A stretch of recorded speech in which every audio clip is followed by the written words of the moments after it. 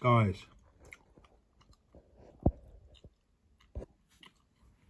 looking at the NIO chart, it's turned the 8th of November 2024, guys.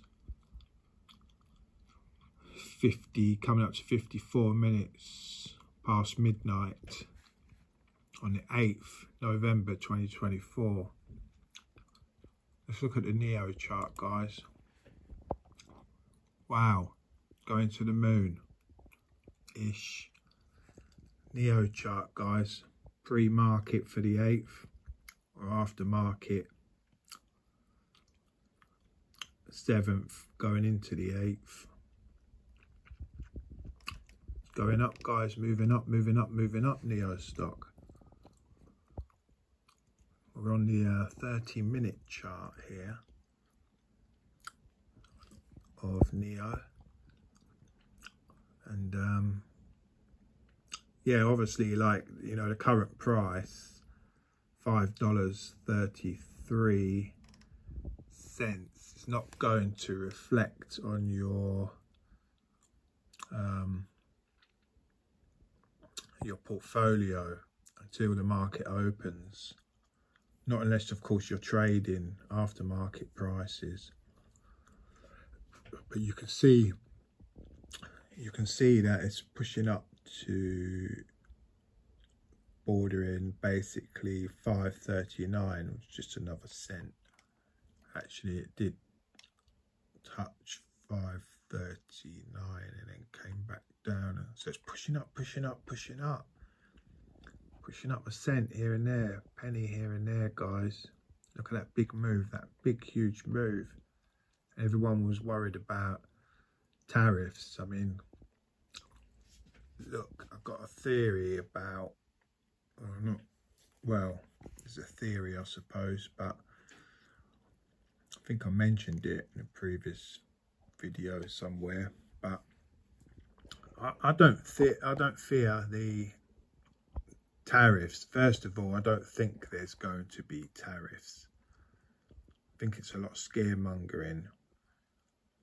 Secondly, which is a connected point, I think that the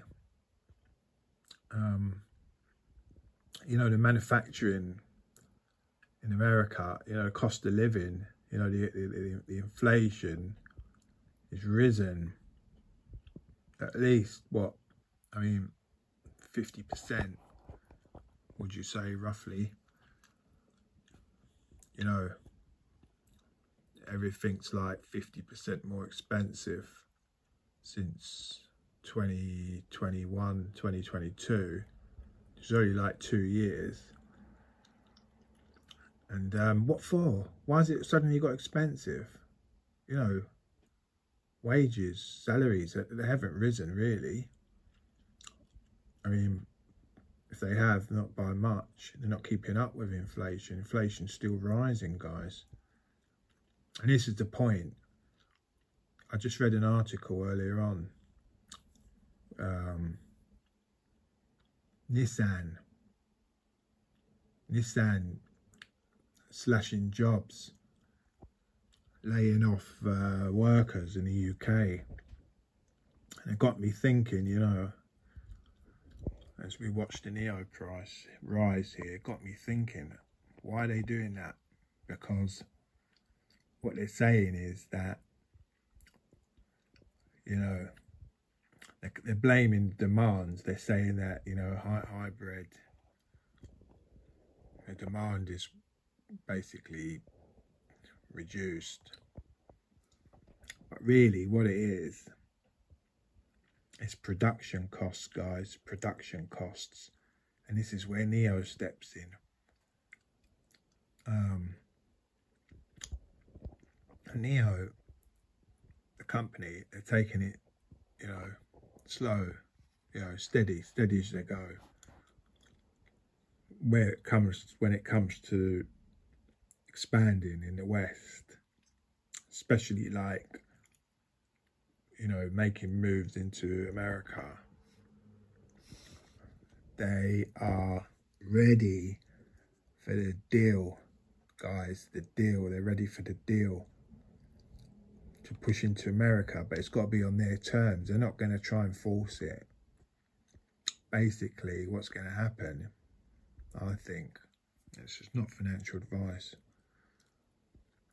but I think that you're going to see a decline in production, not just with, say, Tesla, but other car manufacturers in America, because it's too costly. Everything's too costly. And for years and years and years, you know, things have been imported from China, including vehicles, you know, for the last, what, 40, 50 years or whatever, at least 40 years, you know, cars, vehicles, they've been imported, not always from China, but from the Far East. So now, China, you know, manufacturing is the powerhouse of manufacturing. They can ramp up production at any time where needed. And I think I mentioned it as well, that the war is going to come to an end soon in Ukraine. And politics is changing in Russia, or will change. And what you're going to see is like massive imports into Russia of NIO. It's what I think anyway. NIO vehicles to Russia, into Ukraine, into Eastern Europe. And at the same time, you're going to see the big move into America. Because they need it. They need, it's going to be, look, at the end of the day, it's cheaper and less, you know, it's basically cheaper. Look, vehicles are going to be cheaper and less hassle. They don't need all that manufacturing to do that manufacturing. I mean, even like when you look at in the UK and Europe, a lot of manufacturing went to China. It went to China, guys, a lot of manufacturing. If not the whole vehicle, the make, like Jaguar, Land Rover, you know, if not the whole make, a lot of the parts that make up vehicles went to China, guys, went to China. So obviously it makes sense to import, you know, from China. Look, even the Chinese, it makes sense to import from China, but even the Chinese, they don't want to set up. Like, it's more cost effective to build the cars in China, right? It's more cost effective to build the cars in China and import them, or rather export them from China to wherever, you know, America, the West, you know, Middle East, Africa, you name it. So why set up manufacturing in the West, pay all that, you know, pay all that hyperinflation, all those costs? Why bother doing that when you just got to export them? And that's what's going to happen, guys. It's going to get so costly to build in America that you're going to see closures. And that's where NIO step in to meet the demand. Well, anyway, look at the stock price moving up. See, it moves up and then it comes down a bit and then it moves up higher.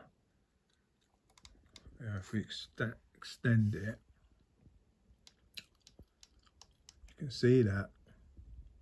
So like here, like, it's the 30-minute chart. Like, you know, 1 hour, 2 hours, 3 hours, pushing up. 3.5 hours there. Then 4 hours, goes low. It still goes the same level, green. even when it goes down in a half hour, it's pushing back up. It's a good sign, a good bullish sign for NIO. But the question is, did you buy more NIO shares at $5, guys? That's the real question. Did you buy? Because the price was coming down, there was people selling. What were they selling? They were selling from that dip, sorry, from that spike of 770, coming down from that 770. They were thinking, we'll change the chart onto the day chart here. What they were thinking was, oh, they were holding as it was coming down. They were thinking it's going to make another move up, and then they were still sort of holding. And they might have even held to here, then it spiked here, and they thought, yeah, it's going to go back up, and they were holding. And then of course that news, you know, about the election and the tariff news was already there. Tariff news was going back ages ago, before even this spiked up. So tariff news in relation to NIO or any Chinese manufacturers, EV manufacturers or whatever manufacturers, it was all a red herring, guys. It still is a red herring, in my opinion. All right. NIO price is still spiked up, and anyway, that's when they got, when the news kind of like got more mainstream, repeated, let's say, that's when the fear set in, and then the price dipped, you know, below $5. It went 483 or 484 thereabouts, and that's when, you know, that's basically people selling. People that had probably bought at $4 probably sold at $5, you know, because it was hovering around there, just above 5, at 5, just below 5, and then it dipped a bit lower, 583. And that's what I think happened. Then others loaded up. Others like myself, you know, I loaded up. Others saw an opportunity, loaded up. There might have been some waiting for it to come down at $4 to buy, but I knew, I said in my videos, I don't think it was going to go down to $4. Not unless there was going to be a stock market crash. But even then, it'll probably fly up. But you see, what's happened now, it's recovered to that range again. That range was, as I said in one of my other videos, that range was like from 550 here, that dotted line where I'm marking it. It was between 550 and basically $5. So it's still within that range. It needs to break 550. It needs to spike up high, a lot higher than 6. The next move, I'm kind of like predicting it will go to around 8 on the next move. But it's hard to put a day on it when that moves, when that's going to be. But kind of like thinking that it could be, it could, look, if it doesn't make it today, the 8th, Friday, then I'm thinking it still could go towards 6 on Friday, then make $8 next week. Latest the 22nd, I'm thinking $8, $8.50, latest the 22nd. That's just my prediction. It's kind of like, in a way, it's becoming more more powerful. That I said that yesterday and the day before, because even when it was here and hit here and here, I said it was going to probably spike down before it goes up, and that's exactly what happened. The next day it spiked, you know, it dropped, it fell below 5, and then it spiked up the very next day here. It's what happened is exactly what I said would happen. So I'm thinking anyway that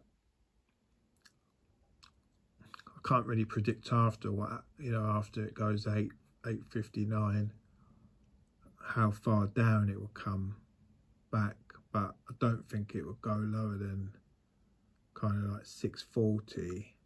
It's probably going to hover around 640 once it goes up to 8.59. That's what I reckon anyway. So the point is, it's going to leave a lot of people who are waiting to get in at a lower price. Like if people waiting to get in at 450, say, they might not ever get it now. They might not get it, you know. When has Tesla ever gone down to $5 since it spiked up? You know, never. So that's the thing, guys. People got to make a decision. It's not financial advice, but people, investors, they've got to make a decision. Are they in or not? And that's the point. So let's see if I'm right. I've been right so far with NIO. I haven't put a foot wrong. Have not put a foot wrong in my predictions. So let's see if I'm right next. And that's the thing. Like, traders are going to be, you know, if traders going long, they make a bit and they cash it, they're going to be kicking themselves when it goes a lot higher into like $15, $20, you know, in the future. Especially if they're not holding any NIO stock for the long term. You know, I mean, in a way, I don't blame them. Look, if they're going long for a quick, you know, for a swing trade, fair enough, but because they're not going to be getting any dividends, etc. So I don't blame them. Like, they don't want to be holding forever, paying overnight fees and whatnot. But if they haven't bought the actual stock, the actual shares of NIO, then they could regret it. Like, if this, you know, if the price of NIO flies, if it, you know, if it starts making higher highs rapidly, say over the next 18 months to 2 years, I think they're going to regret it, that they didn't hold, you know, they didn't buy shares in NIO, because, you know, $60, that would seem cheap, you know, when it starts flying, if it does fly. That will seem cheap, $60. And the current, you know, shares in issue, some say $300, $400, $500. It could reach even higher. I mean, it's possible it could even reach, at the current, you know, shares in issue, it's possible it could reach $1,000. And that's really a low estimate. I mean, a low high estimate. Like, if you're talking about a higher range, $1,000 is at the low end of the scale. Mid-range would be $5,000. So let's see what happens, guys. But as you see, it's moving up. This is pre-market 48th, and it's exactly made a move. Made a move like I said it would. And that's the 10-minute chart. Still trying to push higher. There, as I say, there it made ordering, you know, $5.39. So anyway, guys, that's what I think. Yeah, don't forget to like the video, leave comments, share the video, and check out the other videos.